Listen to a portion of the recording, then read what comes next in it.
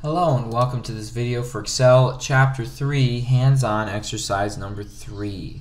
So number 3. We're on page 580 of your textbook, page 580, and we're going to get started with chart design, and we're going to be working with Sparklines today, Sparklines. And Sparklines are a great way to show us kind of the idea of a win-loss situation in just a small area. So they're very useful for portraying a lot of information without using up a lot of space.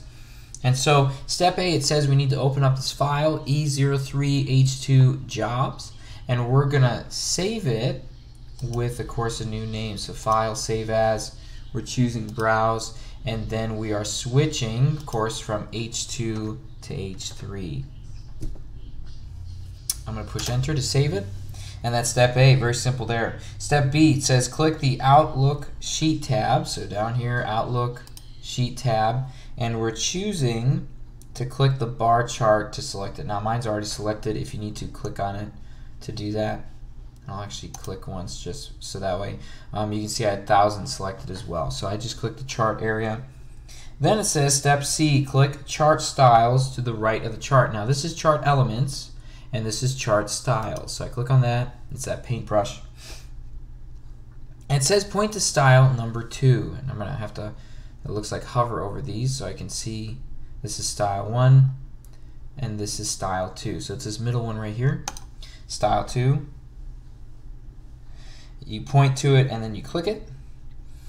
And then it says click Chart Styles to close the gallery. So I click it again to get rid of that. And of course now it's changed our chart to look like this. Very simple for step number 1.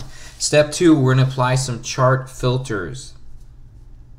Step A, it says click the column chart sheet tab. So we are on Outlook, we need to switch to column chart sheet tab, this one.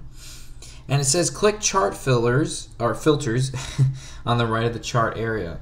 So chart elements, chart styles, and chart filters. I click on that.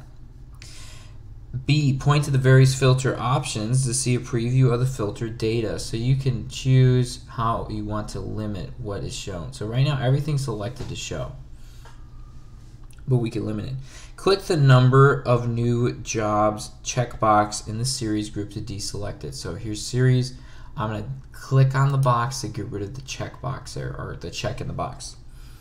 And then I need to click apply in the bottom left, and you can see it went and eliminated that series. Then step C, it says click the programmer's checkbox to deselect the box. So programmers over here, that's in the categories group. I'm clicking on the box to deselect it, and I'm going to click apply, and you can see it got rid of that. Click chart filters to close the menu right up here, and it says save your workbook. So we're going to do that, save the workbook. Alright, we're breezing through this. On the last step here, very simple exercise. Step 3, insert and customize Sparklines, and we're going to do that. So step A, click the Outlook Sheet tab, back to the Outlook Sheet tab, and it says select cell D6. So I'm going to have to go up here, click on it. So right under number of new jobs, 120,400. And it says click the insert arrow in the cells group. Oh, so I actually need to go over to cells group, insert arrow, and insert sheet columns, it says, is what we need to select. So I'm going to click on that. Then it says click the insert tab up here, and we're going to click line in the Sparklines group. So Sparklines group is over here, about in the middle basically, and we're going to choose line.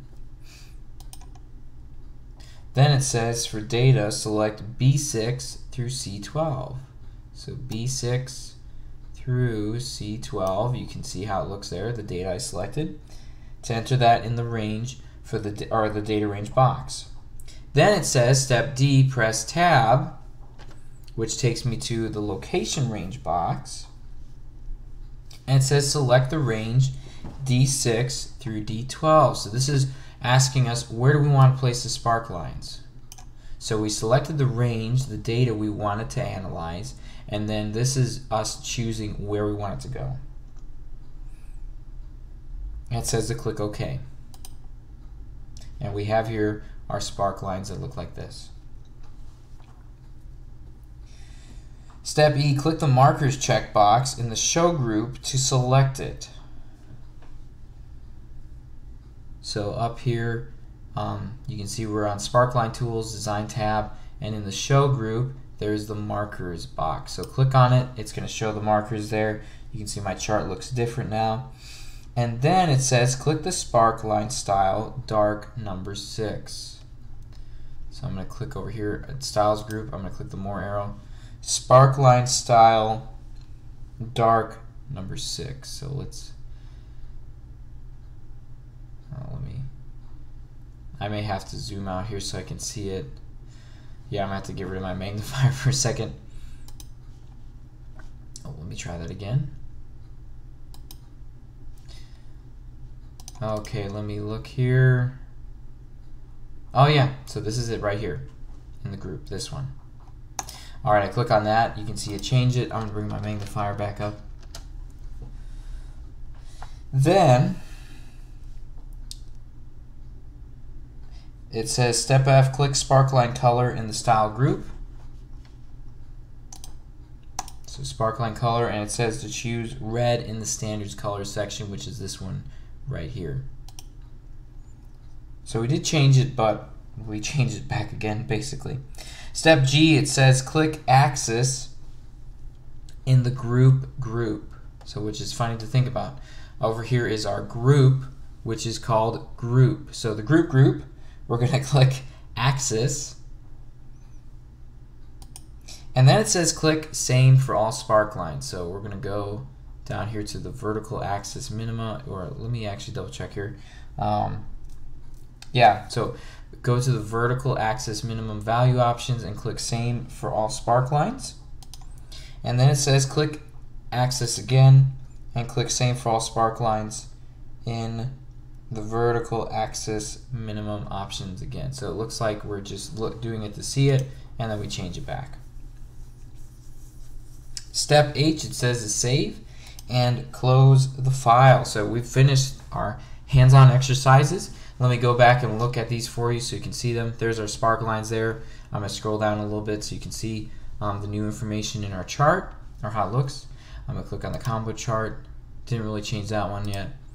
We do have the pie chart, which looks like this, and then of course the column chart as well. So, and that is how you complete Excel Chapter 3 hands-on exercise number 3.